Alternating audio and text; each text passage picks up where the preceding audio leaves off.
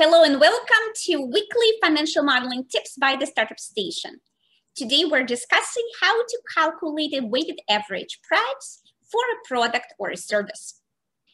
So now we're going to learn how to model an average purchase price.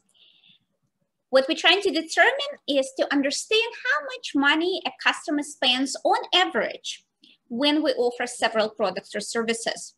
What we need to know are our product prices and probability that each product is going to be bought, right? So the price is a discretionary decision, and I talk about how to determine that in my master class, Build Credible Financials for Your Early Stage Venture. Please sign up for this master class if you're not sure how to do it. The link is in the description. And the probability that each product is going to be bought is really your vision, right? If you don't have any data, if you are pre-revenue, this is your understanding in terms of which products your customers are going to find more desirable and which are less desirable. As a rule of thumb, cheaper products will be bought at a greater proportion than premium products.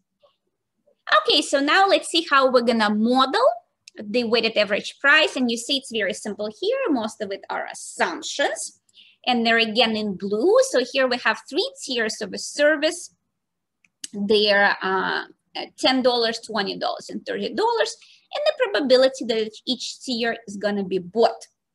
And then the weighted average price is simply the sum product of the prices and of the probabilities. So it's $10 times 50% plus $20 times 30% plus $30 times 20%.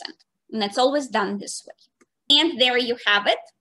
Please comment below if you have any questions, share the video with your community and with your friends, and subscribe to the Startup Station's YouTube channel for more financial modeling tips every week.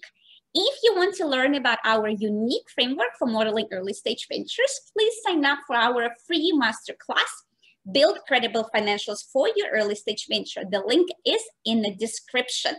So thank you for watching, and I will see you next week. Bye.